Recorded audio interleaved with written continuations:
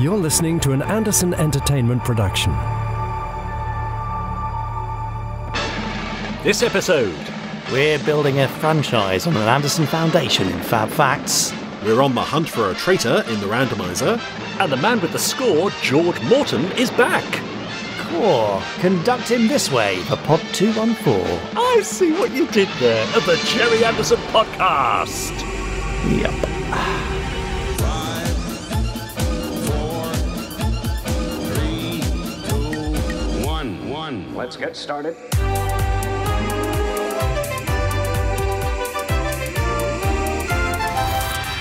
Let's go.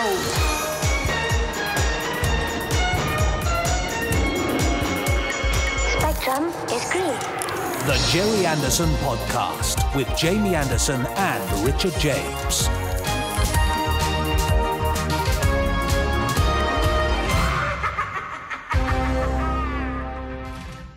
Well, hello there.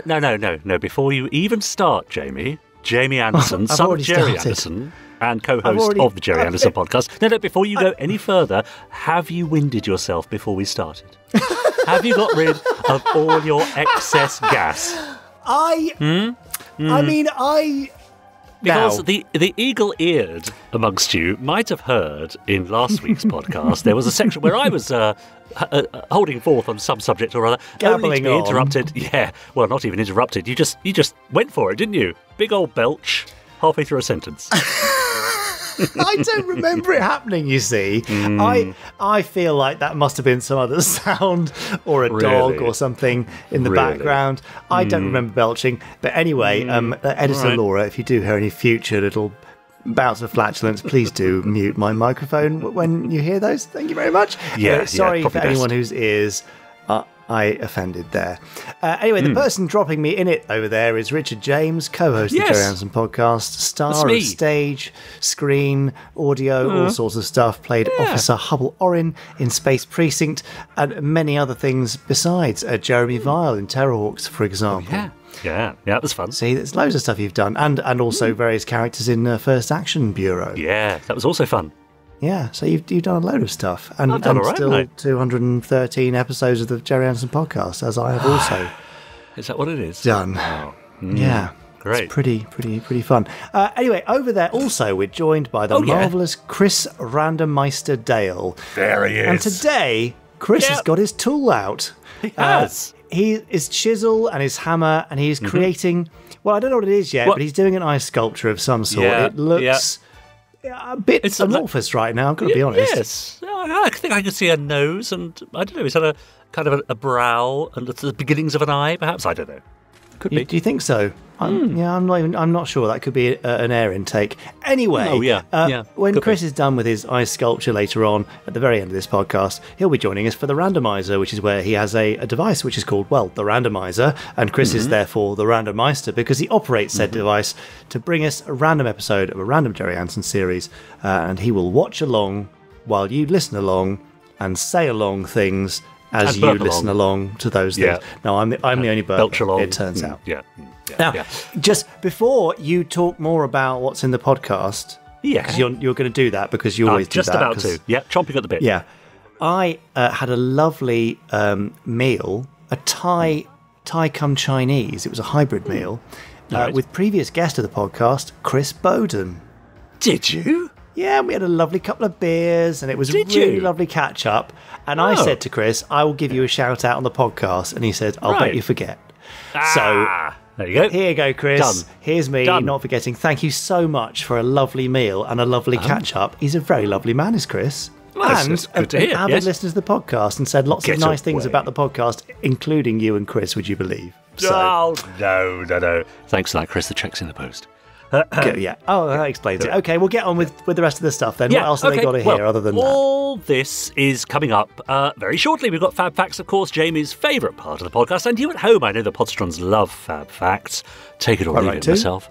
We've got some Gerry Anderson news coming up also a little later on. And just before we hit the Randomiser, we'll be having Jamie along for his second part of his interview with George Morton, conductor extraordinaire.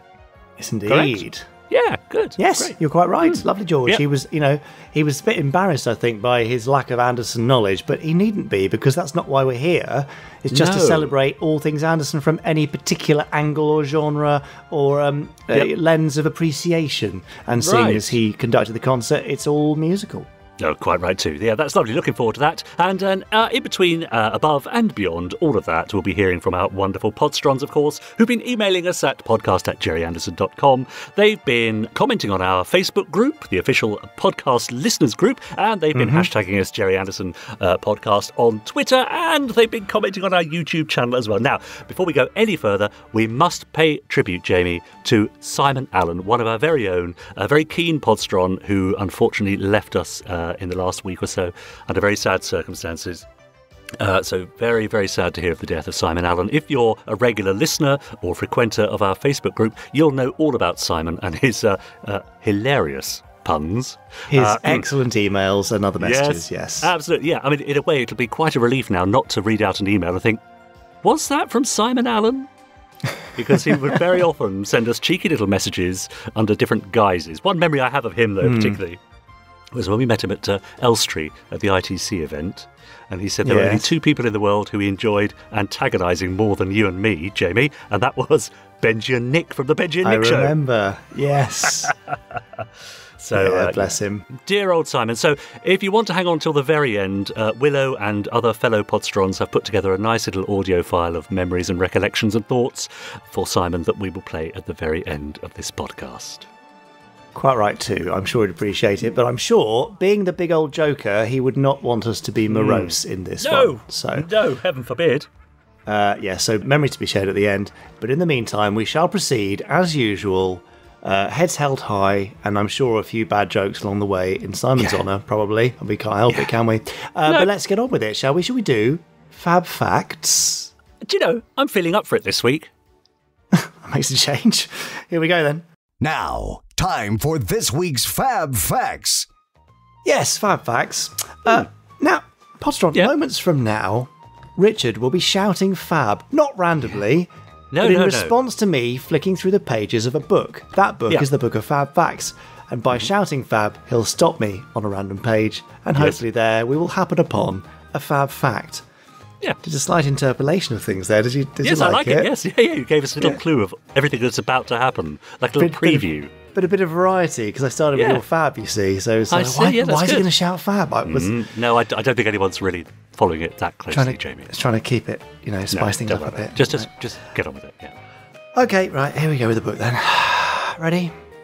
Yep. Off we go. Fab! No, did you almost get to the end there? No, I didn't. I slowed down on the flicking because I thought you were going to be a naughty boy and keep me waiting, and I was right. Anyway, here's your reward for trying to con me in my Fab Fact selection. Richard James. Yes, Jamie Anderson. I imagine that you may well have heard of a series from the 1960s called Star Trek. Star Trek. Did it amount to much? Did it come to anything? Not really sure, but I'm hoping you've heard of it, perhaps. I'm familiar with it, certainly, yes. Okay, well, you might have heard of it, and we occasionally mention it on this podcast, particularly when there's an Anderson connection. Well, today we've got one of them, and it's extremely tenuous. Oh, great, that's my favourite. I knew I was going to love it. The best kind of Fab Facts are the tenuous ones. So, the special effects for Star Trek sometimes compare a bit unfavourably to those of the Anderson shows. I don't think that's unfair to say. After all, Derek Meddings and his whole team were striving for rather cinematic standards. Without the benefit of Lou Grade's unlimited support, the competition sometimes seemed like it was just trying to get done on time and on budget, which is, part of the job. Absolutely.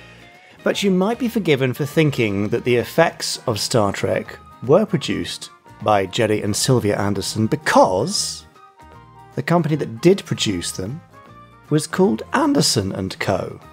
Was it now? Well, yes, it was.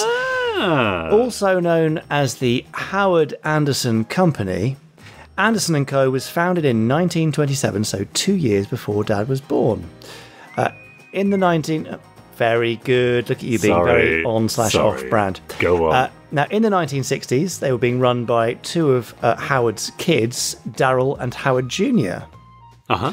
They were a relatively small operation and struggled to keep up with the workload on Star Trek, which was very ambitious, as you can imagine. Yeah. Now, despite the names, the Howard Anderson Company is in no way connected to Gerry Anderson. Of course, as those of you who know have watched the documentary in particular, Anderson was adopted as a new name from Abrahams in order to escape the anti-Semitism of the 1940s. It's just one of those weird coincidences. Even more weirdness followed as the Andersons, that's Howard's Andersons, not Dad's Andersons, continued to work in various forms until 2015. Some of the productions they were involved in included a sci-fi film called Class of 1999. Right. And some film some people may have heard of called Team America. Get away. Really? Yeah, so there were Andersons involved on Team America, the puppet film, which was not a homage, certainly not by the producers to All Things Anderson, but by lots of people who worked on it. It was. So all this has got me thinking now, Richard, what would Star Trek have been like if Century 21 Productions had done the effects? Oh. Would you watch Star Trek in Super Marionation, for example? Oh, interesting. Or would you just have enjoyed it more because it would have had bigger and better model shots and explosions? That's quite interesting, isn't it? I mean, we'll probably never know. Well, unless there's some interesting film canisters hanging around somewhere that have got some unknown effect shots that Derek and team did.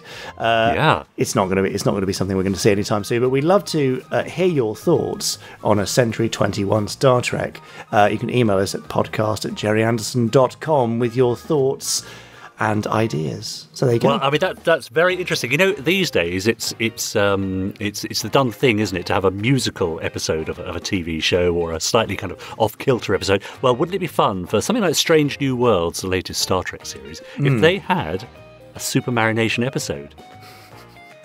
You know, it would be very strange, but was somehow explained quite off-brand. But within the story of the, well, you know. I think it would work. I can see that.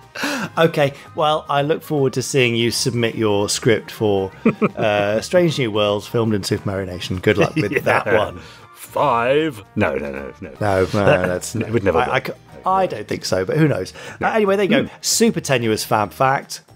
Really? Just slightly. I mean, so what you're saying there is that someone who shared the same surname as the surname that your father's family chose worked on Star Trek and Team America, which is probably the most relevant in a weird sort of a way. But okay, go on then, give you that. Okay, right. Well, anyway, that's a rather tenuous end to this week's tenuous fact. Oh, tenuous track fact. I was trying to prompt you with the tenuous thing. You see? Yeah, you were. I know, but I wanted to go my own way. You see? That's good. Yeah. Okay. And I certainly did. That's good. Now, you're listening to the Gerry Anderson podcast. Of course you are. Where else would you be? And what else would you be listening to? You can find us on whichever platform you've got downloaded onto your tablet or your phone. And simply subscribe to us there as well, and you'll get notifications every time a new episode appears. You can also leave us a nice rating, and we would love it if you'd leave us a 5-star rating and a few nice words, because that really does tickle the algorithms of these things, and it helps other people find us and listen to us and maybe even enjoy us. And finally, you can copy the link as well. Post it on all your socials, and all your friends will get to hear us too. Now, I'm going to head straight on over to our rather bulging email bag. Would you like to hear a few? Well, anything that tickles the algorithm, yes, please. Yeah, exactly. Ian Stevens says, "Hi, chaps. Hope you're all feeling well. I posted on Facebook this morning about the trials and tribulations we're experiencing with my youngest son, Freddie, who has some ongoing health issues, namely chronic asthma and long COVID. Poor Freddie. Unfortunately, this past week he's been in hospital suffering from bronchial pneumonia, but was allowed home yesterday after 4 days of treatment.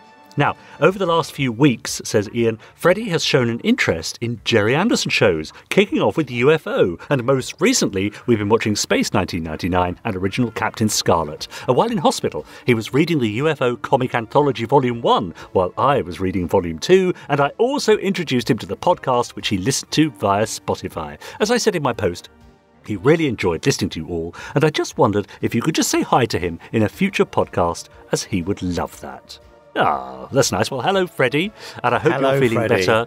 and I hope you'll be stronger soon. Yes. He says, on a final note, says Ian, I just want to say a huge, heartfelt thank you to the podsterons who've been so supportive during this time. Not that I would have expected anything less from this amazing, caring community. Anyway, I must go. Medicines to administer. Take care, guys. Keep up the good work. The podcast and the merchandise has certainly lifted our spirits during this tricky time. All the best, Ian Stevens.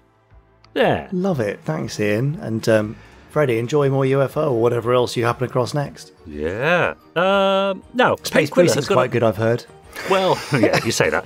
Penquilla has a message here for Chris Dale.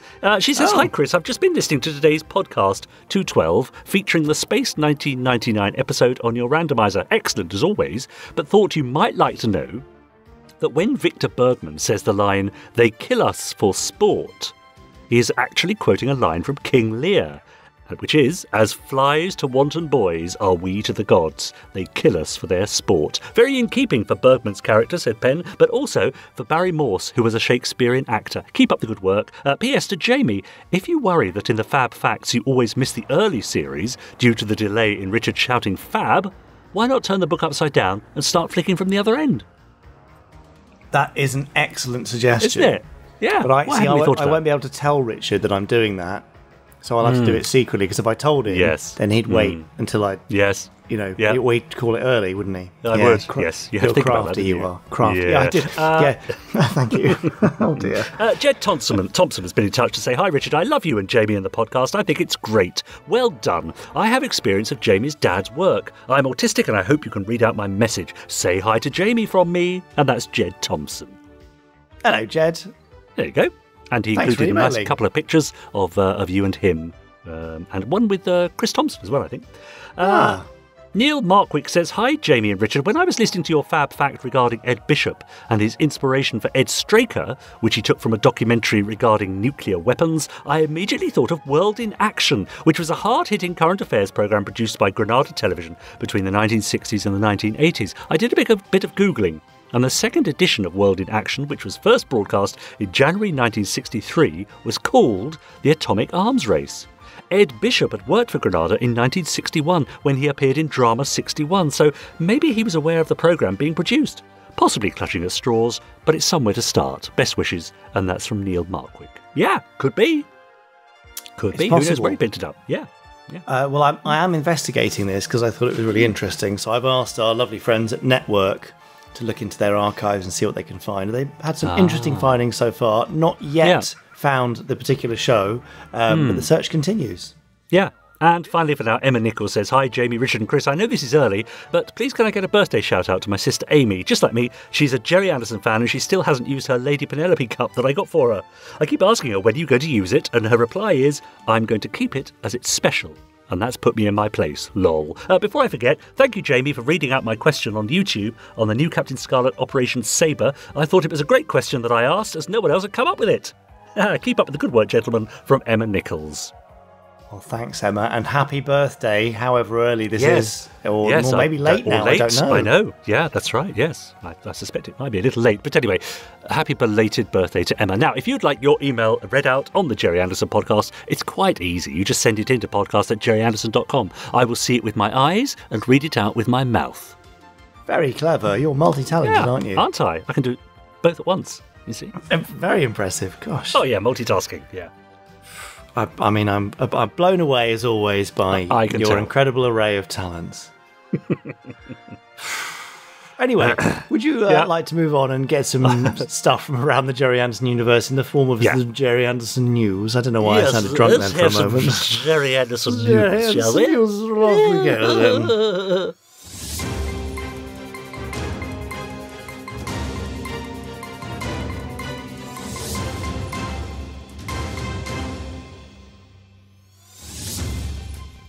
Yes, it's the Gerry Anderson newsy news. Drunk. I mean, newsy news. Got there eventually. Don't need any encouragement from you for my flatulence, so thank you. Yes, anyway, we've got some Gerry Anderson news, as always, this week, and I thought I would share it with you. Okay. If you are in the United States of America or Canada or Mexico, then we've just sent over some more cool Anderson goodies to our warehouse in Ohio. So if you would like to pick up things such as well, UFO Comic Anthology Volumes 1 or 2, or the Moonbase Alpha Technical Operations Manual you've been holding off all this time. We've got badge sets and puzzles and notebooks and T-shirts and posters and all sorts. Loads more than we've had previously, so you can head across to gerryanderson.store if you are in the US or the rest of North America. Those of you who've got the app, you've had your opportunity to order the Thunderbird 5 badge. We're going to give you until the end of the week before we open it up to the rest of the Anderfan world. But there aren't many left, so do pop along and get that. There's a great picture on Twitter where one of our lovely fans in Japan has bought the full set and put all of them onto the backer card, and they do look rather nifty, if I do say so myself. So you can pop over to the Anderapp and search for Thunderbird 5 badge, and you'll find it there. I know I had a lovely time in Belfast last weekend. Oh yes, you did. Went off to see Chris Thompson, AC. That's Andrew Clements, to those who don't know, and Connor Flanagan for the launch at Forbidden Planet International Belfast of New Captain Scarlet, Operation Sabre. Which has been extremely well received. We're very, very happy that lots of people have got their hands on it, and it's reigniting some interest in New Captain Scarlet, which is rather lovely. In fact, I had a couple of tweets from people saying that they are absolutely thrilled, and it's enabled them to get into graphic novels and comics for the first time. So something that's very, very accessible. So the first print run is not far from selling out. So if you want to make sure you get one, then pop over to the Gerry Anderson store or go to the short link, which is ander.sn/sabre, andr.sn/sabre. And it'll be delivered to your door. If you have to wait for the second print run, I suspect with things as they are and around the world, it's going to be another 6 or 8 weeks from now. So grab it while you can. Now, due to popular demand, Lee Sullivan's Goodies and Baddies prints are now available unframed. Oh, yes. So if you want to grab one of those featuring, I think, 10 of the best goodies and the best baddies from the 1960s and 1970s. I should say the worst baddies, I suppose. Then just pop along to the store and search for Lee Sullivan or goodies or baddies, and you'll find it there. They're all hand-numbered and signed by Lee himself and limited to, I think, 200 worldwide. So you don't want to wait there either. If you want to bargain, pop along to our eBay store as usual and go to ander.sn/eBay. And if you are more of a Thunderbirds fan and you're not really that bothered about the rest of the Anderson stuff, which is fine, but I feel like you probably should be listening to a Thunderbirds podcast rather than the Gerry Anderson podcast, but everyone's welcome here, then we've got a special lineup of Thunderbirds only products available at a Thunderbird store, which is at thunderbird.store. Just seeing if people like that a little bit more than having to go through the other stuff. Some people love all of it, some people only like Thunderbirds. So there you go, there's all those things too. There's loads more stuff happening. In fact, Richard and I were having a little naughty conversation just before this. I would say naughty, it wasn't, not like that. It wasn't naughty. rude, it wasn't full of expletives. No expletives at all, just exciting things for later this year. And lots more to come. And also I should add, this coming Saturday, from the day of release, we've got a fantastic video. In fact, no, that's wrong. I'm getting confused because of time and time moving in one direction, not two. It happens. Yeah. The Saturday just gone, we've released a video from Andrew Harmon. It's the interview that we had a couple of weeks ago, actually, on the podcast. But it's the full-length video with all the extra bits and pieces showing off the artwork, all about the game. So if you would like to have a watch of that and enjoy learning about the game in a different way, then you can go to our YouTube channel, youtube.com/Gerry Anderson TV. Lovely. Woo. I think that's it. There's probably more, but I've forgotten it. So that's the end of this week's Gerry Anderson News. That was the news. Slightly drunk news. I have to just point out, he's not actually drunk. I was going to say, asterisk, no actual drunk. It was just pure acting. Acting. Yeah, it's impressive. Yeah, I spent 3 years trying to do it that well. Now, Oliver Barnett is one of many podstrons who have been commenting and posting on our Facebook group. He says, I thoroughly enjoyed Operation Sabre. I grew up with New Captain Scarlet back in 2005, and the novel has reinforced my love for the show even more. I hope we'll get more graphic novels for the series. So, he said, I decided to put this together, and he's posted a picture of a mock-up for some New Captain Scarlet audio adventures. He said, I'd love to see or hear Big Finish get the cast back together, for some new audio adventures with New Captain Scarlet. What does everyone else think? I'd love this to become a reality at some point. What do we think, Jamie? Oh, well, me too. It looks great. I love that cover. It's really beautiful. Absolutely. Very, very cool. So, I mean, it's definitely on my radar as a thing that would be nice. Yeah. So that's all I can say, really. Fair enough. Rob Doyle posted, finished New Captain Scarlet Operation Sabre, and I loved it. I'm a big New Captain Scarlet fan, and it does feel like a continuation of the series. Chris Thompson and Andrew Clement's story are exciting. They pay homage to what's gone before, while heading the story into a new direction. Connor Flanagan's art complements them perfectly. I love the detail in his style. Overall, I'd give this graphic novel 9 out of 10. Looking forward to more in the future. And isn't it about time we got some audio adventures for New Captain Scarlet? You see, there we go again. That's Rob Doyle. Interesting that somebody else is requesting that. Yeah. Steve Rogers. Well, he says, the New Captain Scarlet Operation Sabre, what a fantastic read. Chris Thompson has written an amazing story that could have easily kicked off Season 3 of New Captain Scarlet. It's fast-paced and literally a page-turner. The story is presented in 3 parts, which gives us 2 jaw-dropping cliffhangers, especially the first one.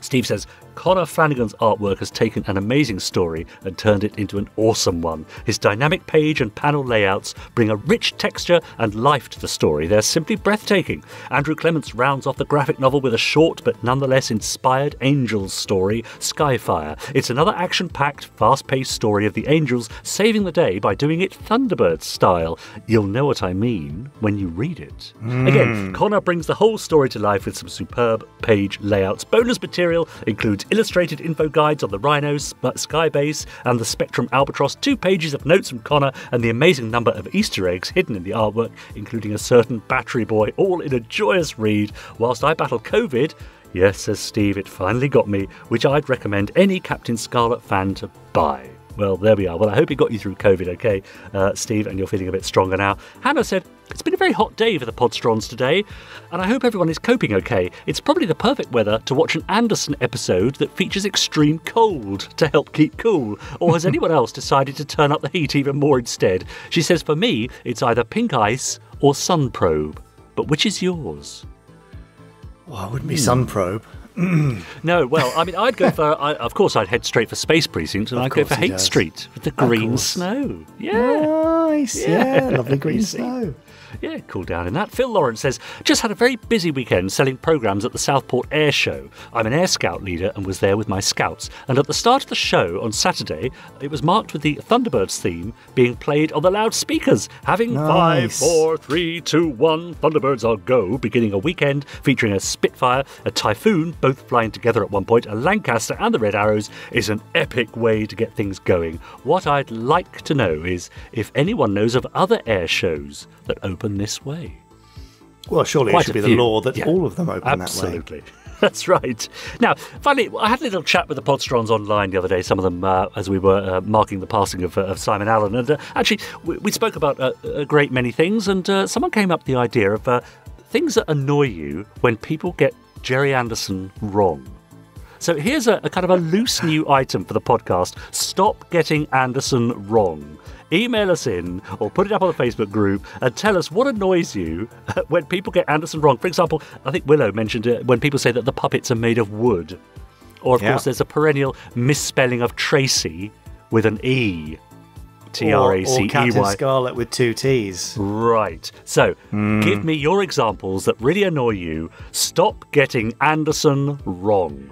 Let me know. Can we come up with a catchier name than that? Can it be Anderongs? Okay, there you go. Is that okay? Anderongs. Yeah. If you're on Twitter, hashtag it Anderongs. ANDEWRONGS. Okay. Yeah. If you're on the Facebook group, post them there or email us in podcast@gerryanderson.com and put it in the subject line Anderongs, ANDEWRONGS. And I'll read them out next time. Yes. And now we're going to get people saying, I really hate it when they spell Anderongs wrong because, people think it's you wrong and now, oh dear. Yes, wrong. Yes, exactly. Dear. Yeah. Anyway, okay. Well, I look forward to your future Anderongs. And if you can think of a better name, then let us know. Sorry, carry exactly. On. Yeah. No, I'm just saying that's all for now. But it's a very busy and lively group over on Facebook. So if you'd like to join in the fun, simply head on over to the podcast official listeners Facebook group, answer a few questions, and we'll let you win. Or not. Yeah, or not. If Richard's feeling particularly cruel, he won't. Anyway, Richard James, Yes. everyone's welcome here, even those who are not expert Ander fans, and one of those is conductor George Morton. He was on last week and he's back today. He's a top-notch conductor and arranger of all kinds of music, from classical to film scores. Best known to Anderson fans, of course, for conducting Stand By for Action, April Just Gone, and he has a rather unique perspective, I think, on the music of Barry Gray and the other composers. So, without further ado, here is George Morton Part 2. In terms of musical styles then, George, because you have, in a very short space of time, in a really intensive way, got to know all these composers' work. So I'm not going to ask you to pick a favourite, don't worry, because that wouldn't be fair or professional or possible, of course, because they're all brilliant. But I just wondered if you could, from your point of view, just talk us through what you think are the hallmarks of each of those composers. I mean, you only get one Derek Wadsworth piece, so that's tougher. But from a conductor's point of view, and for somebody coming to it afresh, what makes Barry Gray? What makes Crispin, and Richard and Derek too, if you can find enough material to call upon for that? Yeah, it's interesting, isn't it? I mean, I think that as I'm glad you said don't pick a favourite. Go on, if you want to pick a favourite, you can. No, I mean, I will do it at the end, but okay, it's probably going to be an obvious one. But I think what all four composers did was so perfect for the programme, for the material on screen. Yeah. And that's like the sign of a really fantastic composer for film or TV, isn't it? That you don't think, well, this music's okay, but it doesn't fit with what's happening. And I think when you look at Barry Gray's music, you can hear kind of the era, the 70s and 80s music in it of the time. You can hear it develop from that very early stuff into the Thunderbirds and the Captain Scarlet. There's a lot of kind of really lovely percussion stuff going, like driving, lots of fantastic kind of counter melodies in the violins, where they get all this like really fast moving stuff around everything else that's happening, which is really cool. But also Barry Gray, you listen to Thunderbirds and Captain Scarlet and you think, oh well, this is how he writes, and then you hear the detective, what's he called? Joe 90? Are you thinking? Secret Service. Yeah. Which is, if you completely didn't know any of this music, and you didn't know anything about Barry Gray, and you put the Thunderbirds March up against the kind of the Swingle Singers, you know, the dooba dooba dooba singing stuff. The Swingle Singers stuff. It's a completely different composer, which is quite amazing, really, isn't it? Yeah. And to think that he could do that and fit it, and clearly there's a lot of thought that went into Barry Gray's music to the picture. Yeah. He didn't just churn out music that, you know, it would work. It was just, there was some thought behind the process of it all, which is fantastic. I mean, it's unforgettable stuff, isn't it? And we did that in the evening, and straight followed by UFO, which is kind of a 70s, 80s funk, isn't it? And it's again so different.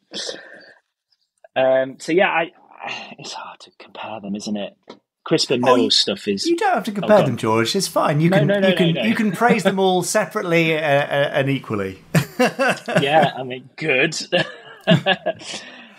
Crispin's music, that was all new Captain Scarlet stuff, isn't it? Yeah, Lavender Castle, Space Precinct, new Captain Scarlet. Yeah. Again, like I said earlier, really kind of rhythmically driven, quite clever in how he writes. Clearly, it's not just kind of your standard 4/4 predictable kind of chord sequences. Nothing predictable about it, and in the best possible way, actually. And really driven, really lots of energy into it all. Huge amounts of energy, I think he's clearly, yeah, enthusiastically energetic, the music, which is great. And again, it matches the picture so well. And also writing, New Captain Scarlet must have been an absolute pig to have to write music for, because it'd be impossible not to listen to Barry Gray and think of Barry Gray while you're doing it, right? I think he had a real challenge there, but Dad was fairly adamant actually to move away from that. And I don't think that Barry Gray stuff would have fitted. No, you know, the CGI, the faster cutting action, all that sort of stuff. Yeah. I mean, I'm sure if Barry's alive to do it, he would have done something, but it wouldn't have been. He wouldn't have copied himself. He would have evolved it too. So you're right; it is very fitting in terms of its evolution, I think. Yeah, totally. So yeah, I mean, it was just everything was great fun. I don't know. I loved everything. My two favourites, yes, which is Rogue, is absolutely the Thunderbirds march. Obviously, that's fair. Just because, I mean, come on, it's just amazing. But then I wish I was a cowboy, spaceman. Sorry, I wish I was a cowboy. I wish I was a spaceman. Which we did really on, and that's what's that from? XL5. It's the end titles from FAB XL5. XL5, yeah. I find myself waking up in the morning going, I wish I was a spaceman. A 5 or XL5, of course, yeah. Yes, yeah. I don't know why it just went round and round and round and round. I had the same, actually. It's across all before and since, not just Spaceman, but Aqua Marina and the Captain Scarlet song, and so many of those songs really, they just stick. I mean, they feel older, more old-fashioned, don't they? Automatically, and the stuff with lyrics stops in '67 with Captain Scarlet. I don't think you really count the Secret Service with Dooba Dooba Doos and a hymn. They're not lyrics about the show. No, and yet these early ones. But it's not just the music that's great. I think the lyrics are great, and Barry did it all too. Did he write the lyrics as well? Wow. Yeah. It's just some people are amazing, aren't they? Yeah. And did your dad give him free rein with that? Do you know?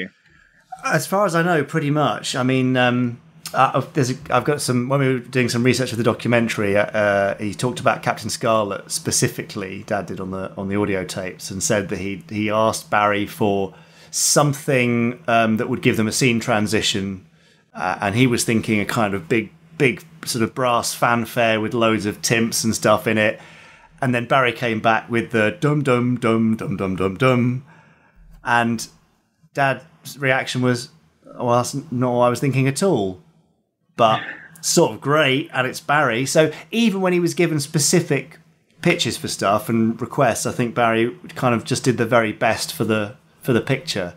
But I mean, that's showing an immense amount of trust, isn't it, between the two of them? And it's lovely, and you can really tell in the music that your dad trusted all of these composers. Yeah, because he clearly knew what he was talking about musically, but he also worked with phenomenally gifted composers who would bring their own expertise to it. Yeah, I think that was kind of reflective of every department, actually. Like, he knew the things he knew the things that he didn't know, but he still had an idea of what he wanted. So, music, he couldn't read music, he had no musical training whatsoever, but he knew stuff from the world of music that he liked. And lots of stuff that he was kind of very fond of, like Ravel and that kind of stuff. He was a big fan of that before he met Barry, before he got into TV. So it like those big things, Rhapsody in Blue, he was a huge fan of. I can instantly see how those things could have informed at least working with Barry, if not what he was asking for. Well, that's the thing, isn't it? He found composers that did an amazing job on it all, and that's not easy to do, is it? And it's not easy to find someone, particularly like Barry, who obviously did so much. And then your dad must have had a fantastic ear for it to know that, to actually, let's go with Barry Gray and let's stick with him, and because everything worked, didn't it? Yeah, it worked incredibly well. And then if he'd have, when Barry Gray stopped composing for him, and then if he'd have then had a complete flop of the next composer, then you would think, well, actually, you just got lucky. But he didn't, did he? So no, I mean, I think Derek Wadsworth's music was great, and then Richard's music was great, and then Chris Binney. So Derek Wadsworth was second series of 1999. 1999, yeah. And then Richard on Terrorhawks, and then on to Crispin, pretty much. Crispin, yeah. And they were all partnerships that worked really, really well, I think. So yeah, very positive stuff. George, our time is rapidly running out, but I'm going to go from asking you about the nice qualities of these things to the awkward question of what was or what were your least favourite piece or pieces, and why? I've got a least favourite in mind. There was one song in particular which I'm glad it was there for comedy purposes, but I don't think we'd include in a future edition if we were to do one in the future. But go on, over to you. Okay, if we were to do one in the future, hint. Yeah, we go. No, it's only. I'm just saying if. I'm not saying anything else. Can I guess which one you particularly weren't that fond of? Go for it. You said a song. It was a song. Yeah, I mean, I think there's only one really which sort of sticks out as. I don't know. It just I didn't enjoy it as much. It was nothing to do with the performance. Yeah. Okay. Was it Pongo the Pirate? Well spotted, yes. I don't think we need Pongo. That's of its time, isn't it? That's really of its time. Yeah, I mean, we had concerns about the lyrics up front on that because he likes to pinch and slap or something. Pinch and slap, yeah. Yeah, there's a little bit of not particularly appropriate these days. But I mean, it's a really catchy song, though, isn't it? Annoyingly, it's in my mind's ear currently, as much as I don't want it to be. But I think I would like it not to be in the future. Yeah. So that's mine. Do you want you can't me have to that as say, well? No, I know. I don't know whether to go with something that was really hard to get together, or something that. I'm just looking through the scores again. I think you could pick one that was least to your taste musically and the one that was the hardest to get together. How about that? So then you don't have to pick on the sort of the useless child, essentially. Okay, the useless child. Do you know what? And this is, again, if I've not already offended your listeners wildly at this point, I probably am now going to get hate mail, but... The March of the Oysters. Okay. I struggled. I mean, it's well written. It's lovely. Clearly very well. Yeah, it's lovely, but I don't know. It doesn't seem to do very much for me personally. Oh. Yes, if you want to send in your hate mail, please do write to George Morton at please don't. No. This is it. It's the whole part of it is kind of, it's lovely that everyone will have favourites, everyone will have least favourites, but there's so much to choose from. So March of the Oysters wasn't for you. I kind of get that, but it is for fans. It's such a well-known piece that people kind of really love, and it's got those lovely moments of suspense and build up into the next bit of the march and stuff, which I think people kind of go, ooh, but I can see it. Okay. I know, it's bad, isn't it? But, anything else you want to pick on? No, I don't think so. I think it was just nice to explore all of this different music, and yeah, I don't know. I like Mr. On's theme was great fun to do. That was lovely, and with the on Martineau, and that's not. I mean, that's not too dissimilar in kind of feel to the Aquamarina. It's kind of that kind of slower groove a bit, but I don't know why it's Aquamarinas. Okay, that's fine. We can excuse you for all that. So 2 more questions for you, George. Yeah. One is, if you could do it all again, what would you change about the concert? What would I change? That's a very, very good question, isn't it? I think maybe trying to come up or have a bit of a longer narrative in each part, because as I said earlier, everything was at most 4.5 minutes. Most things were 2, 2, 2, 3, 2, 2, 2, 2 like minutes. Which was great, and it was a very much whistle stop tour of everything, wasn't it? Yeah. But I think what that did is it showcased the music really nicely, but it didn't showcase as well as I think it probably could have done, maybe, the narrative of your dad's career. Yes. And the actual, because obviously it was a concert, but we were there to see what was on screen, and the music enhanced and celebrated that as well. And so I think to do things in a little bit longer medley kind of chunks, and to see how this goes into this, and kind of look at the different eras of Gerry Anderson. I agree. TV stuff, and I think that's the only thing that in my mind it stood out, because it was so bam, bam, bam, bam, bam. It must have been quite tiring for an audience member, I think. There was a lot of kind of, some of them were like 1 minute, oh, applause, oh, go into the next one, oh. So yeah, no, I'm definitely thinking of if there's a future one, huge if, enormous, underlined, emboldened, italic if there, then more sweets, more kind of an overarching narrative.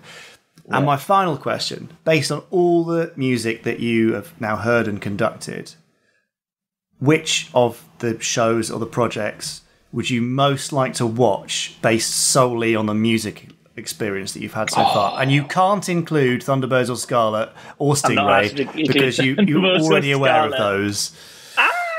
So it has to be one of the others that where the music is so kind of rousing or so curiosity driving that you're like, that's the one that draws me in the most musically. Sorry to make you pick.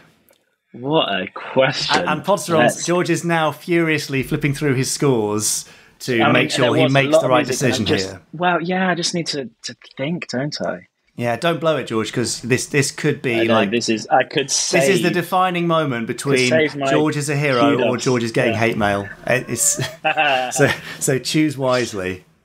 Oh my gosh. I'm slightly concerned that you're going to make a choice which I would not be very happy with as well. So oh no.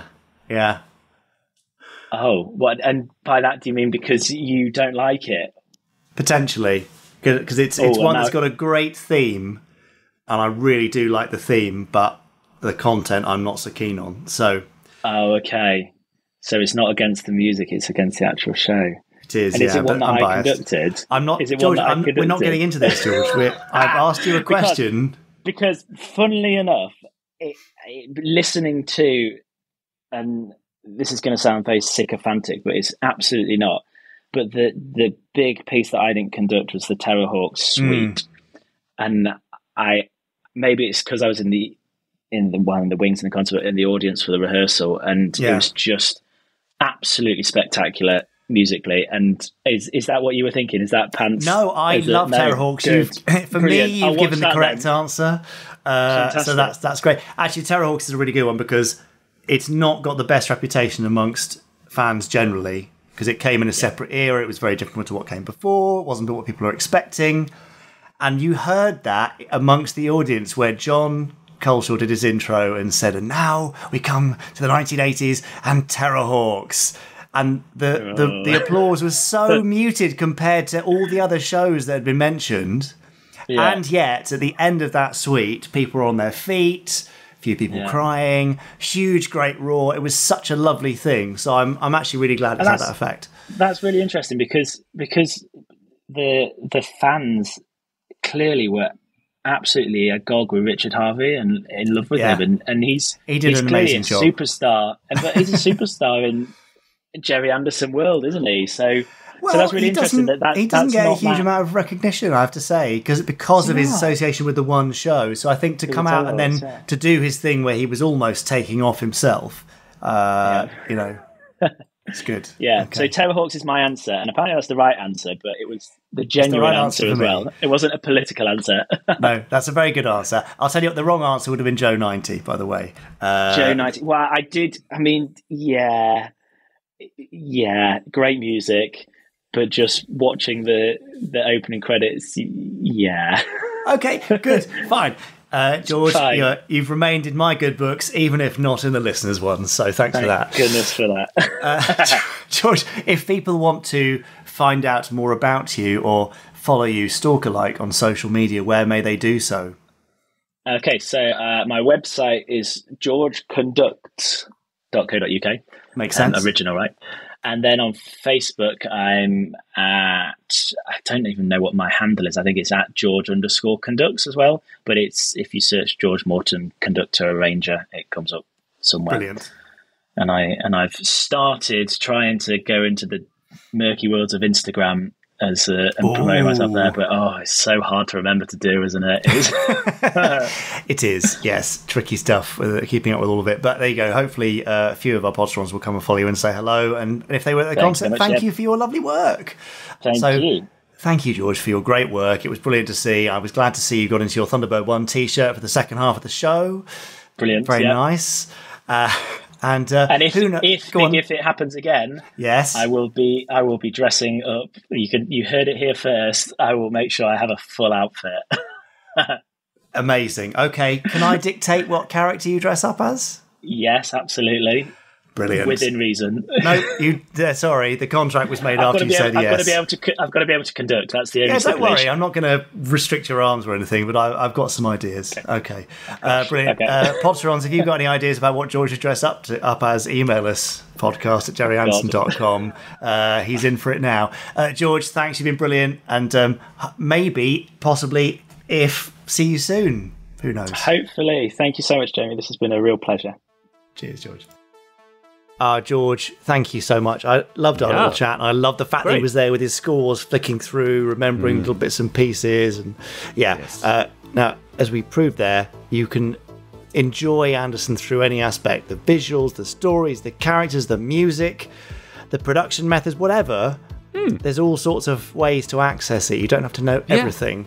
No. And I think George is a great example of that. So you can find out more about George on his website, georgeconducts.co.uk, or you can follow him on any social platform you like, Twitter, Facebook, Instagram. I don't think he's yet on TikTok, but maybe he is. He might be, yeah. George doing, lip syncing and dances over there. Okay. Maybe not yet. I don't know. Yes, that's what the youth do. That's what the young kids TikTok. do. Okay, great. Of course. Fine. Anyway. Also, tell us a bit more about Stand By for Action. When's the DVD and the Blu-ray and the CD? I mean, how's it all looking? When's it all coming out? So the soundtrack has now been fully edited and has gone off to silver screen for approval. So that should go into production shortly, and I think it'll be probably a matter of weeks before that one's out. The DVD Blu-ray, we are still editing, still putting clips in, doing a few little bits of adjustment, putting in a trivia track as well onto that. So as you go, you'll learn bits and pieces about the music, about the shows, about the people involved, just to sort of heighten and enhance the experience. So even if you weren't there, there, you'll still kind of take something new away from it. Nice. But it's rather lovely. So a little bit longer for the DVD Blu-ray. Sorry, it's often the case. These things become more complicated than we could have imagined. But the soundtrack sounds glorious. I bet. A wonderful memento of a fantastic evening, which, if you weren't there, you can sample yourself. So that's quite nice, isn't it? Now, before we head on over to Chris Dale and his randomiser, which I think is coming up next, I'm just going to head over to Twitter, because Lost in Transition tweeted an appreciative post for everyone involved in the Gerry Anderson podcast and all who sail in her. You make my Monday morning journey to and from work a joy, even when my day makes me feel like this. And he posted a picture of himself someone looking rather nonplussed. But I'm glad we helped you on your journey. Brian B. Bunny says, and by the way, happy birthday to the randomiser himself, Chris Dale. Let Jamie and Richard wish you many happy returns the next time we all listen to the Gerry Anderson podcast. Well, yes, a happy belated birthday to the Pope of all things random, Chris Dale. The Pope of all things random. Now, it's funny you say that. Oh, yes. Because you can see what he's done now. I can see. Yes, I can. Wow. I mean, I never thought I'd see Chris Dale sculpting himself. I know. As His Holiness. The Bishop of Rome. Yeah. Yeah, but he's done it.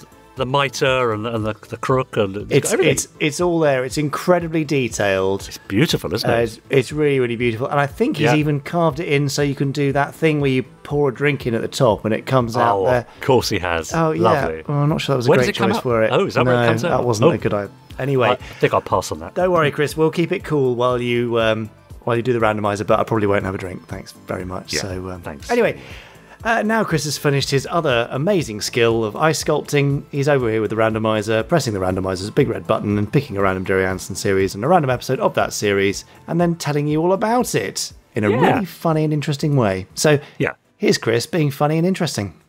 Again.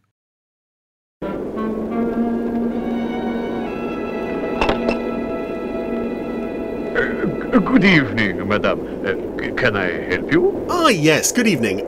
Silly question, but my friend Marina here has the feeling she may have seen you somewhere before. I'm pretty sure she's wrong. I mean, we went to the Heraldic Archives today and then a little cafe, and I never noticed anyone who looked even remotely like you. I am your new attendant, madame. I shall be taking care of you for the second half of the journey. Ah, happy now, Marina?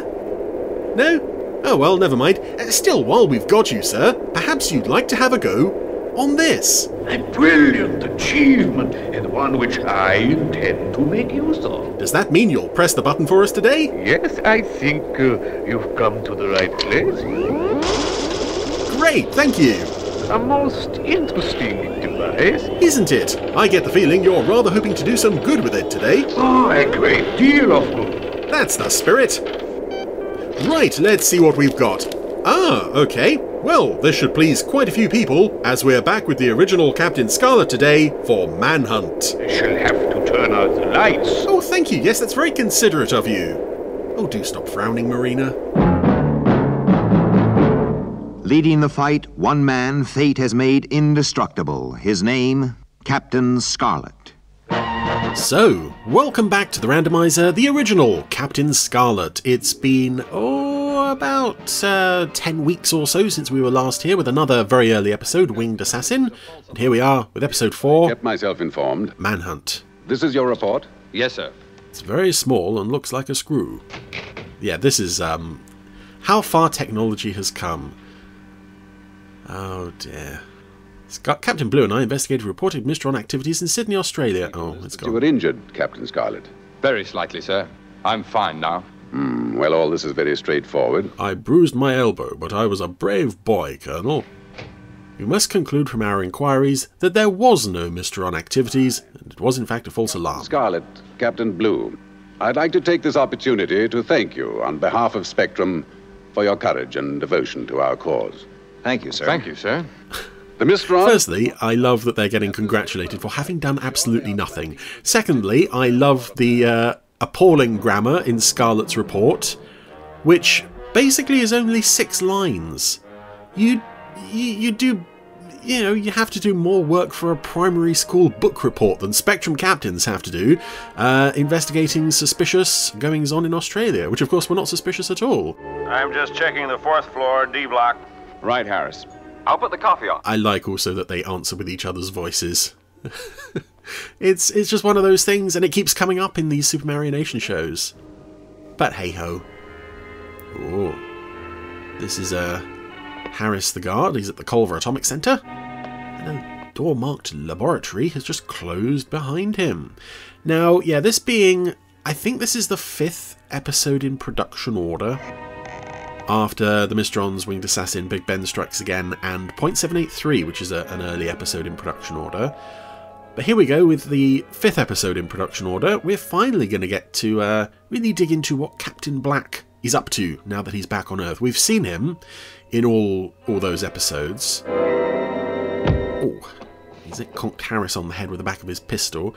But we've never actually... this is the first time that Spectrum are going to find out that he's... alive-ish and well-ish, and of course working for the Mistrons. And this is something that I never noticed, and I've seen this episode a lot, but I'd never noticed until the Blu-rays. The amount of blood on the back of Harris's head there as he gets clobbered, that's a really nasty head injury. But luckily he's got a chest-mounted alarm, or a sort of sash belt thing he has to wear. What is it, Harris? Harris! Harris, are you all right? This is Richard. Well, he's pressed his alarm button, so... probably he's not alright. Security break, block D. Seal all exits. But I love the look of this atomic centre. All these sirens as well, that's a lovely cool noise that we hear so many times throughout the series. And speaking of hearing things, we are going to hear from some Supermarionation voice artists that, well, at least in broadcast order, this is often shown as episode 4, we haven't yet heard on the show before. This is, along with .783, This is the first episode that David Healy did voices in, and I think possibly Gary Files and Martin King also join at this point. Depends what way round you want to look at Manhunt or .783. You started the shockwave with your unprovoked attack on our Martian complex. This act of aggression will be revenged. I love that there's no real threat in this episode as such. Be slow. It's just more less effective. the Mysterons sort of phoning in to give a reminder. Will pay in full. And I have the image of the Cloud-based crew sitting around afterwards saying, well, okay, what was that about? We already know all that. Who are they threatening? What are they doing this week? But of course, it's I don't know, it's almost like having made a bit of a slip-up, as we're about to discover with Captain Black. The Mysterons are sort of phoning up to say, well, we're still scary, but we made a little mistake. Members of Spectrum, all three of you have made their first mistake. Yes, it's just Scarlet, Blue and Symphony for some reason in the officers' lounge. Looking at the screen. It looks like Captain Black. Yes. It is indeed. This photograph was taken by a concealed security camera at the Culver Atomic Center, and has been positively identified as Captain Black. By his mother. Oh no, she's dead, isn't she, in Captain Black's backstory? Suspicions were well founded. From the moment he returned to Earth from the Martian expedition, Captain Black has been working for the Mysterons. Yes, it's interesting that we have confirmation in the first episode that Black returned to Earth. Colonel White confirms that, and after that, they've no idea where he went. For 4 episodes. And we've seen him hanging around with binoculars and such, just to remind us that he's still part of the show. And legend has it that he was never meant to be part of the show. He was supposed to die at the end of the first episode, and because he looked so good, they decided to keep him on. I've never been entirely sure if that's true or not, but the fact that in Winged Assassin, Big Ben Strikes Again, and .783, he's just kind of hanging around, doing things that don't really need to be done. Geiger counters will be able to track down... Maybe that was the case, but this is the first time we get actual... Okay, Captain Black is part of this show. Captain Black is on. And we're going to find him. And going forward, that's a big part of the... well, not a big part, but it's a significant part of the series' regular makeup. Got to keep an eye out for Captain Black. What's he up to this week? And also, I really like with this episode, for once... And it's not something you can say about them very often, Spectrum are actually throwing their all into an operation. We have got Angels taking off, we've got radar vans, although that one seemed to be driving into the bank on the side of the road. Captain Black's shoes, I'd head for the city, not the wide open spaces. We have to cover every possibility. I do love that line as well. We won't find Captain Black in wide open spaces. He won't be standing in a field with his arms wide open. Oh, but here we go. Where are we going to go pick up an SPV? Aptly named. How's that? Stone Point Village. SPV. That's a Captain Scarlet humour. Switch on the display, Lieutenant. Right, sir. It's like regular humour, but slightly clunky. Indicate the positions of the detector trucks carrying the directional Geiger counters. But they know roughly where Captain Black is, and we have, my goodness, we have 8 detector trucks on the search, as well as Scarlet and Blue in their car. And I do like the look of these vans, actually. It's they never appeared again. I think aside from stock footage in Trouble Cross, we never actually see these machines in action again, which is a shame, because they look quite nice. And inside we have what I think is a redress of the Zero X set. Nothing above natural radiation. Captain Grey and, well, it's the Lieutenant Dean puppet, again, playing, I nearly said Shadow, Spectrum radar van technician guy. Sir, can I fly down and help in the manhunt? No, Lieutenant, I need you here. But this is fun. The area is completely surrounded. All we can do is watch as they close in. I'm sorry. If Captain Black is to be caught, we must make sure Central Control is fully manned. All 2 of us. I just wish I could meet him face to face. Just once. Did you never meet him? Did you never meet him before he went to Mars? I get that it's probably meant to mean I wish I could see him face to face now, but unfortunately, as this poor old garage mechanic is about to discover, generally if you meet Captain Black face to face, well, your dental records had better be up to date, because often that's the only way people are ever going to identify your remains. Be with you in a minute, sir. Just fixing this wiring. And yes, here we go, a memorably gruesome scene.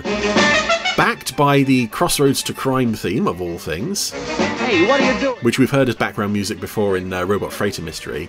And yeah, this is a scene, rather, that a lot of people point to being one of the most gruesome in the series, and I would tend to agree.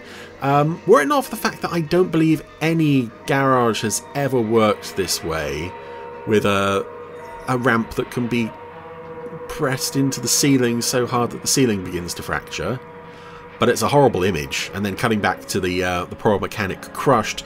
And again, seeing it on Blu-ray, it's not just he's bleeding from the nose and the mouth, which is nasty enough, but he's bleeding from the chest. You can see what looks like part of the dashboard has impacted into his chest. It's very nasty. Captain Scarlet, we're about to pick up a Spectrum pursuit vehicle. And it looks like my hat is sliding off. Not yet, but I'll keep you informed. There it is ahead. There's another Delta petrol station. Again, I like little bits of world building in Captain Scarlet. Lots of Delta petrol stations. No one around, though. Delta Economy. Where is everyone? I don't know. There should be somebody around. I've been expecting you. Well, this is the world of Captain Scarlet, of course. We only ever get one person in one room, and it's often a very big room. It's hidden in a dummy oil storage tank. I'll get the key. Stay back here with me. I'm scared of garage mechanics. Let's see, here it is. Oh, but he's got a gun. And... whoa, Scarlet got to him first. You knew it was a trap. I suspected it. How? He didn't ask for our identification. Yes, not my sixth sense is tingling, but... work of the Mysteron. He didn't ask for our identification. That's something that, if you're having a very busy day, and two guys who are obviously Spectrum captains show up in their Spectrum car, maybe you wouldn't necessarily always ask for their identification. And recently. But Scarlet's not having any of that. That's an executable offence. Not asking for ID. 782. I also noticed that there's a calendar on the mechanic's desk there that's dated the 13th. I wonder which month. Could be July? The position of that filling station. Or right in the middle of the network. Yes, Lieutenant. If Captain Black was there, he is indeed in our net. All we have to do is tighten it. I love the lettering on the screen, Colonel White's screen, where all the map is and the positions of all the trucks. But I also love that they've put little letters on there. Yes, it's a positive bearing. And someone's affixed the instant lettering, which I guess is some part of logo from the Letraset sheet. And yet we get a massive close-up on it as we zoom in for the advert break. 023.17. I'm not sure that was meant to be as visible as it is, and of course in HD it's crystal clear now. Other tracking vehicles? Yes, sir. See, this is what I find frustrating about Spectrum. They're so competent in this episode, and yet in so many others it's just, Captain Scarlet, Captain Blue, go off and protect Africa. The whole thing, by yourselves. Whereas here, this is how a global security organisation should respond. And I get, we don't have enough puppets or vehicles to show a large operation. There it is. We found it. As would befit an organisation like this. Order. But in episodes like this, when you see contact. Yes, sir. Really strong professional response from Spectrum, for the most part. Area reference. Here's someone who's going to let us down later in the episode. Black is believed to be in this... Oh, Symphony Angel. Yes, it's very refreshing. SIG. As I said, after some episodes where they either don't have a brain cell to rub between them, or they just only send two guys. Black should reach your checkpoint in approximately 2 minutes. What sort of vehicle is he driving? And Captain Ochre is on the scene, manning a checkpoint. Spectrum pursuit vehicle 0782. I also love that so much of this is taking place in sleepy villages and countryside, which I suppose it would be a very different story if it was taking place in the city. I think they could do it, but it's nicer in the countryside, I think. It's a very nice looking episode, this one. Highway 74. Confirm SPV as hostile vehicle. You know what to do. Don't worry, Lieutenant. We'll stop it. Yeah, he knows what to do, and that involves getting whoever his colleague is to drive their Spectrum car from one side of the roadblock to the other. That'll take care of it. Colonel, I'd like permission to go down there. I'm sorry, Green. I told you before, you're needed here. But, Colonel... Don't mention it again, Lieutenant. And that's an order. We have work to do. Why do I get the feeling that's how Colonel White responds when Lieutenant Green asks for a bathroom break? I get the feeling there's nobody on Cloud Base, really, to replace him. There's no equivalent to Lieutenant Silver. They just occasionally dump Magenta in his chair. Captain Black, the Earthmen have erected a roadblock ahead of you. Turn off and go back to the Atomic Center. But it's an interesting attribute to Lieutenant Green's character, especially this early on in the series, that he's already getting a bit fidgety, stuck behind that console all the time. But I also get the feeling that there's several characters in this episode who are almost itching for a confrontation with Captain Black, including Green, Scarlet and Blue, obviously, Symphony here. Continue aerial search. Ochre and Grey seem quite keen as well. Well, the Angels have been flying around, and they've somehow managed to lose Captain Black. Have we lost him, Colonel? No. We just don't know where he is. May just take a little longer. Oh, yes, they're all closing in now. Symphony reported the SPV pulled off the road somewhere along here. Keep your eyes open. Looks like we could see some action after all. So much for your idea that Captain Black would head for the city. You're just a big stupid head. I'm going to keep rubbing it in. Hey, wait a minute. Slow down. That could be it. I love how there's no other traffic moving on the roads in this episode, though. This is a very, very sleepy part of the countryside with no one around at all. Not even a farmer and a puppet cow. I'll tell Cloud Base and then we'll go in. We could tell Cloud Base as we're going in, but... Oh, this is another lovely shot as well. First person moving into the woods with spooky music playing. And it still holds up very well in HD. You can see what's real and what's a painting, but... Right.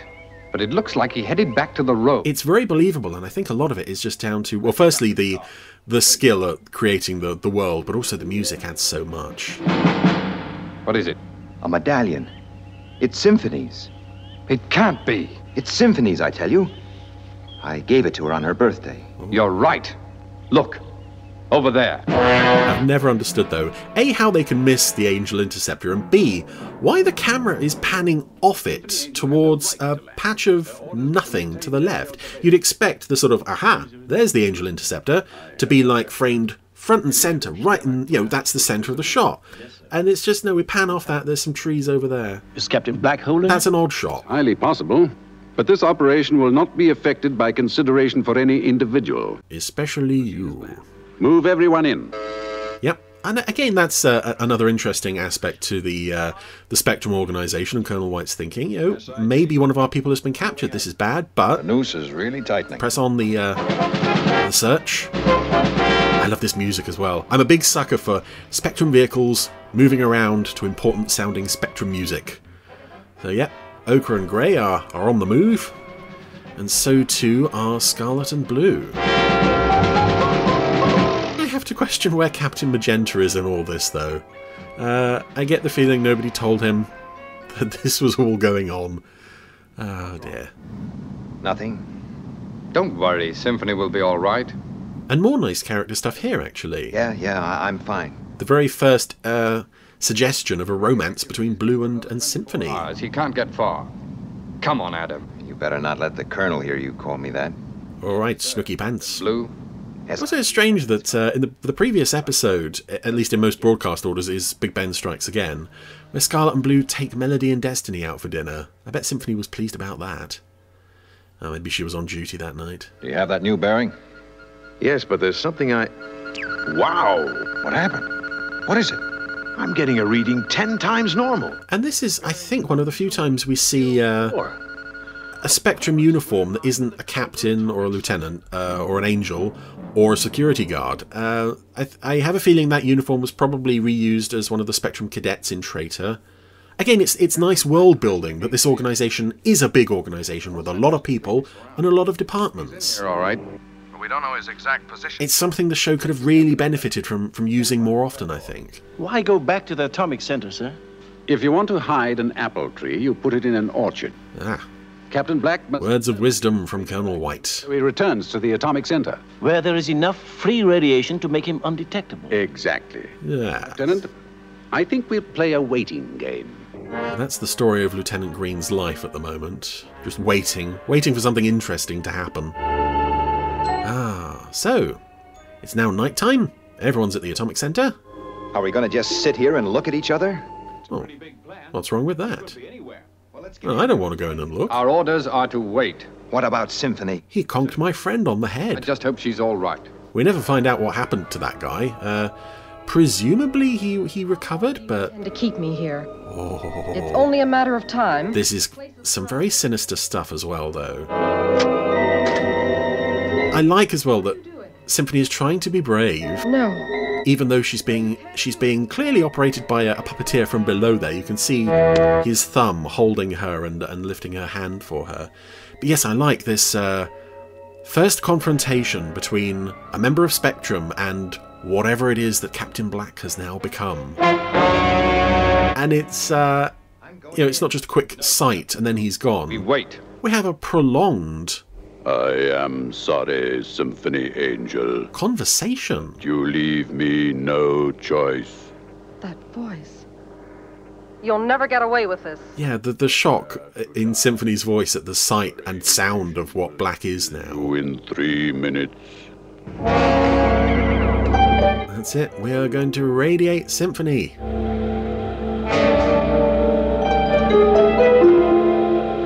And this is something I kind of wish, again, the show had done more of. I love this stuff of Black and Symphony together.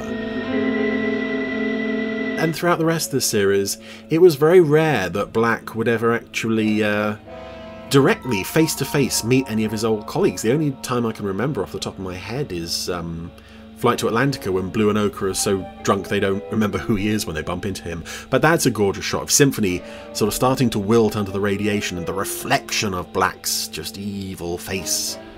Oh, it's so good. But he's going to let her off.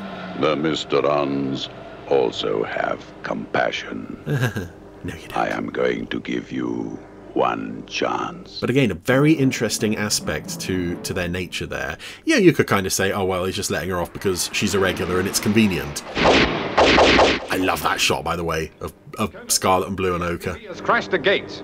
Right. Make certain Captain Black is in it, and don't lose him. But yeah, the idea of, not just letting her off so that she can aid in his escape, that's fine. That on its own would be perfectly acceptable. But it's that Mysterons also have compassion, and you're thinking, well, how much of that is them, and how much of that is Black, whatever he was before? It's so many just wonderful questions, and we don't get any answers. But again, it's nice to have those to wrestle with, and indeed, there's various fan fiction writers who've pursued that quite extensively over the years. Anyway, the SPV is out of control, hit a tree, because it almost ran into another roadblock of a patrol car and an MSV. Wow, the rarely seen MSV. I think this is the last time it appears on the show. Black, you are completely surrounded. Come out with your hands up. Yeah, they even had regular Spectrum security guards in on this mission. All right. We're coming in. Lots of people, lots of machines, nobody got killed. But inside the SPV... Symphony. Who nobody seems to wonder, maybe she could be a Mysteron at this point. Yeah. She's all right, Colonel. Just badly shaken. And she's lost the use of her voice, Colonel. I have to answer for her. All right, Symphony. But remember, initiative should never clash with discipline. Yes, sir. It basically means do as I tell you when I tell you to do it. Black gave you a chance to escape and you took it. He subjected you to radiation, knowing we would pick it up, think it was him in the SPV, and leave the gate unguarded. He even went through a cleansing unit before he left to get rid of his own radiation. Oh, he thinks of everything. Been tricked. But we've learned a lot. The Mysterons are capable of making mistakes. Let us take consolation from this in the continuing fight. Yeah, again, I like that as a development. It can't always be a victory, but it's nice that we learn little things that either aid us in the fight or aid us psychologically like that. The gates. Don't tell anyone, Lieutenant, but that's the first time I've ever driven an SPV. I'm not quite sure what she's hinting at there. Is she hinting at either that she's totally incompetent as a driver, or that she's just having so much fun? I don't know. Either way, that's the end of Manhunt, and what a fabulous episode of Captain Scarlet. I have seen this one quite a lot over the years, so I worry sometimes that kind of dampens my enthusiasm a bit. But watching it again, particularly with reference to its place in production order and broadcast order, it's just a revelation for the series. It opens up so many storytelling possibilities with essentially the return, the reintroduction almost of Captain Black and what that's going to mean for the series going forward. Up till this point, it's just quick appearance here, quick appearance there, and now it's like, oh, we have got this to contend with as well. So that's just lovely stuff. Very nice confrontation between him and Symphony, who was a character that was never really used as often as she might have been. And speaking of, it was so nice to see a full Spectrum force all out looking for Black, all bar Magenta, whose absence is totally unexplained. But yeah, some really nice, credible, believable action here. Some, a very memorable moment of horror with the poor old garage mechanic. And some very nice character moments and little action bits. So all in all, Captain Scarlet! One of the earliest triumphs, I think, of the original Captain Scarlet. Bum bum bum bum bum bum bum. Lovely. Nice bit of Captain Scarlet. Now, yep. Another sad thing here.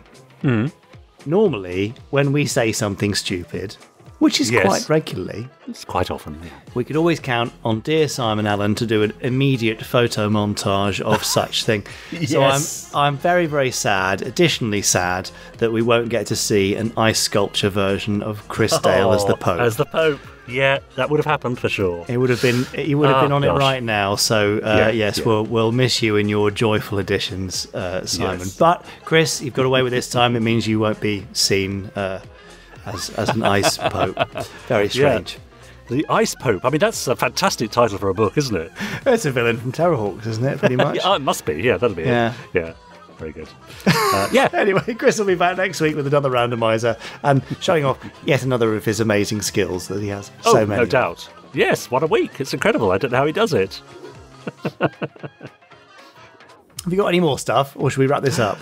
That's it for now, I think. Just a couple more tweets. David Lee Summers posted over on Twitter a look at John Kenneth Muir's Space 1999 novel The Forsaken and posted a link to a nice review there of what he thinks of the book, so do give that a look. And our lovely own Willow posted on Twitter as Willow Dragon Cat. I was at LFCC yesterday representing the worlds of Gerry Anderson TV as John Tracy. I was surprised by how many came up to ask for a photo because they love Thunderbirds. It just goes to show that quality never goes out of fashion and that John is the best Tracy brother.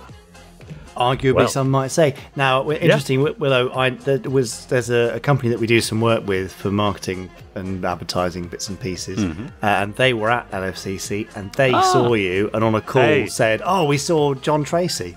There you go. You were recognised, and it was reported back to me before I even saw your tweet. So lovely. Nice work. Yeah. Great. But that's all for now. But as you know, there are plenty of ways to get in touch. Twitter, Facebook, email, YouTube. Are we on Instagram? Probably. Just write it down and I'll see it. We're everywhere. You can't get rid of us. Yeah, that's right. Yeah. Okay, fine. Well, thank you for your eartime, everyone. Is that the right phrase? It is now. It'll do. Yeah. And we will be back with Pod 215 next week. Have a lovely week and stay cool and all that sort of stuff. I'm having a 2.5-day holiday this week. Are you? It's a real rarity. I'm actually taking a little break. So, good for you. Yeah. Okay. All right. Enjoy. I will. Thank you very much. Although I've heard where I'm going, it's raining on Wednesday, even though everywhere else is getting sun. So. Oh joy. Yeah. Good. Never mind. I mean, what a shame. It's fine. Thanks very much. Yeah. Anyway, I'll report back. Okay. Look forward to it. Have a great week. Goodbye. Yeah, and you. Bye.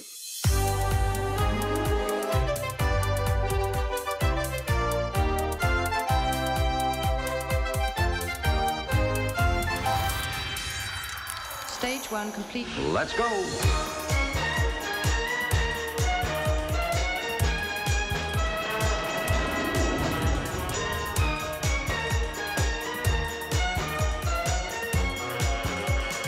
Spectrum is green.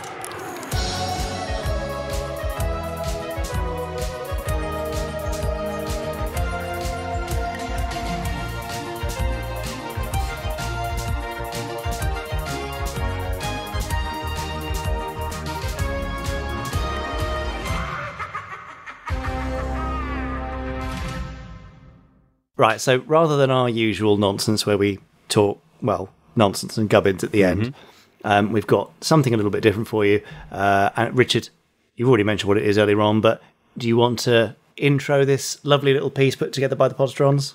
Yes, of course. Well, this is to mark the sad passing of our Podsteron extraordinaire, the pun king himself, Simon Allen, who many of you have heard of on the podcast or have seen his work on the Facebook group. He left us just a week or so ago. And so Willow collated a few messages from the Podsterons, a few memories and thoughts to mark the event. And actually, at the very end, we're going to also insert Simon's legendary impersonation of Marina from Stingray. So I think I'll run it in its entirety. Brilliant. So once the voices have stopped, pin back your ears, listen to Simon's amazing impression. See you next week. Incredible. Thanks. This is something that I never thought I would have to do, and I still can't really believe that I'm doing it now. Simon meant a great deal to many of us, both in the podcast Facebook group, but especially those of us who attended the Potter's Arms weekly Zoom. Simon joined us on our very first Zoom, and he didn't miss a week. He was always there with jokes and videos and his photo manipulations and his quiz rounds. He was an integral part in helping to build our little group, from a bunch of literally virtual strangers to what we considered to be a family. And as with any family, we laughed together, we cried together, and we got through some tough times by sticking together and being there for each other. And he was a massive part of that. He was our gentle giant. He was a true gentleman, and he had time for absolutely everybody. I'm proud to have given him the title of Pun King, and I am extremely proud to have been able to call him my friend. Our Saturday nights, and indeed our lives, were made so much richer by having him in them. And they will not be the same without him. He will be greatly missed, and he is very much loved. This is Willow, aka Mrs. John Tracy, something that he did love to tease me about, sending all of my love. And the fact that you've left us, all I can say is, how dare. Hi folks, AC here. Just wanted to say how sorry I am to hear about Simon's passing, and it seems no time at all since I was chatting with him at the Electric Cinema for Fab Live, and he seemed in great spirits and was really enjoying himself.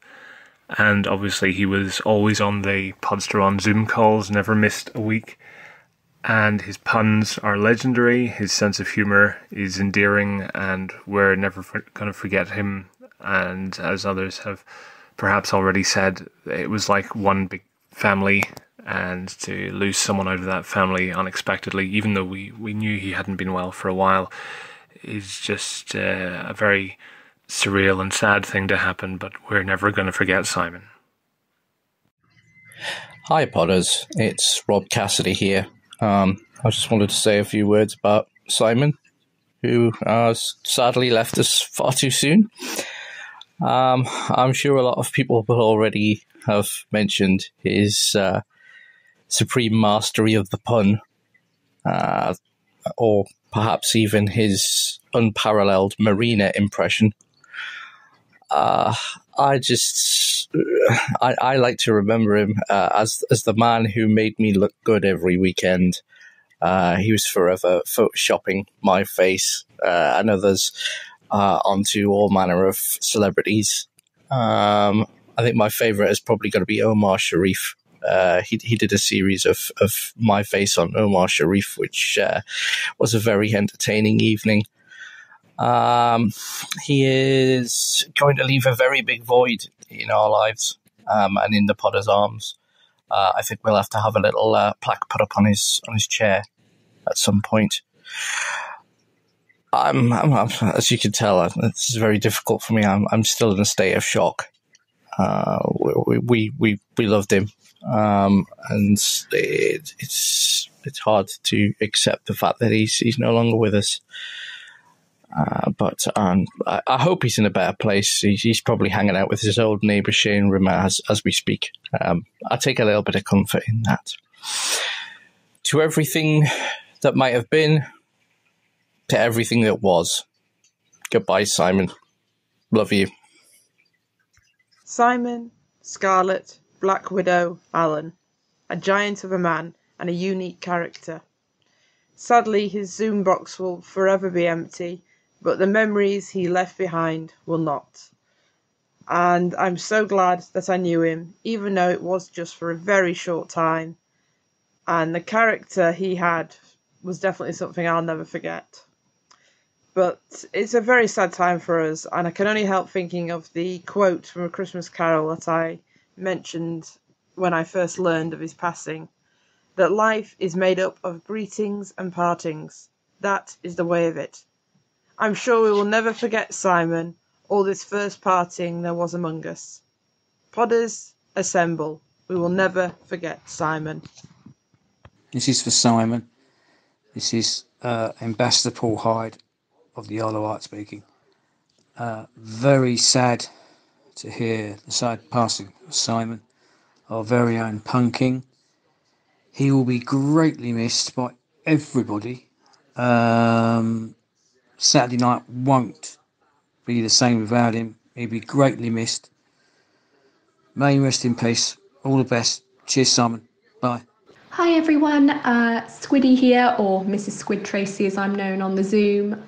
This is just my little tribute to Simon. Like everyone, I was very sad to hear of his untimely passing, and I will miss him on the Zooms. I'll miss him with his dry sense of humour and the videos that he always used to put together, which always made me smile no matter what. I have a lovely piece of fan art from him where he spliced my face or superimposed it over Penelope's face. It was a screenshot of Penelope and Gordon, and I thought it was the piece of fan art that I'd been waiting my whole life for, and, well, let's just say I don't look my best. But it was very kind of him to do, and it made me laugh, and I will always keep it as a reminder of him and his amazing sense of humour. Hey up, Punking. It's Luna, or Luna the Battery Boy, or Mistress Luna, or Luna Janeway, or Luna Johansson, or one of my multiple guises that you put so beautifully in your face apps. Yeah, I don't know what to say.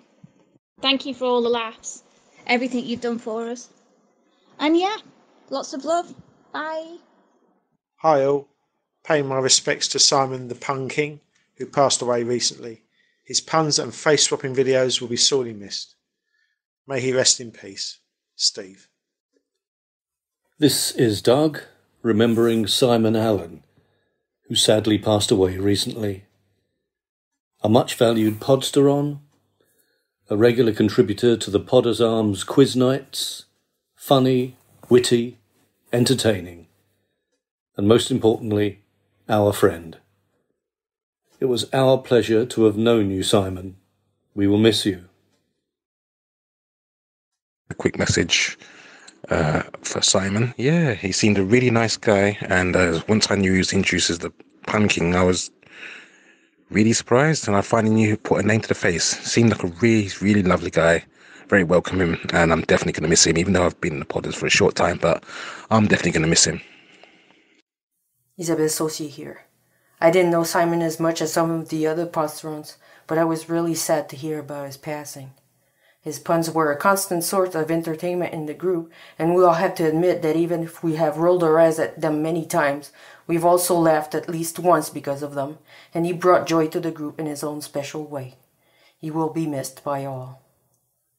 Hello all, Simpsons Clips 24 here. In the time that I knew Simon, I knew him to be not only a very eccentric and funny individual, but also a gentleman in every sense of the word. I hope you rest well, Simon. Hello, it's Becca here with a quick message in tribute to one of the greatest podsterons, Simon Allen, who has sadly left us. Simon was a regular contributor to the podcast through his emails and posts, often with witty puns and jokes, earning him the nickname the Pun King.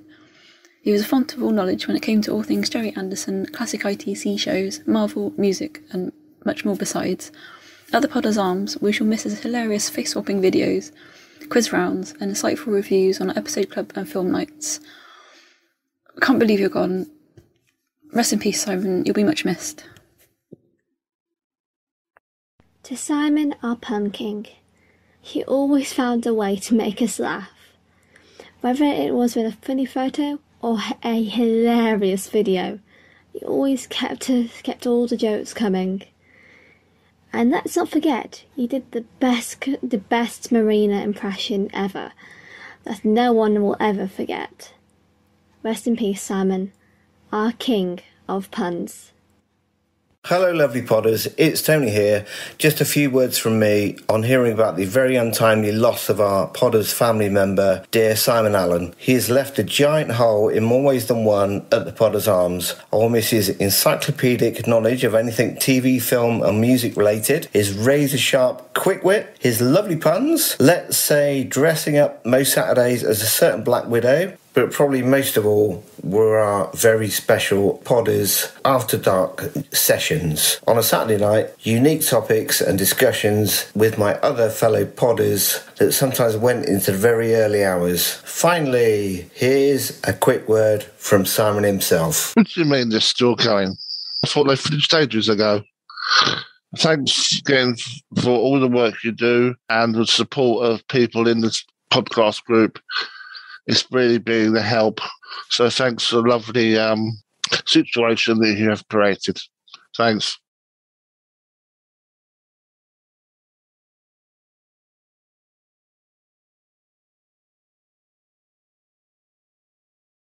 You have been listening to the Gerry Anderson Podcast.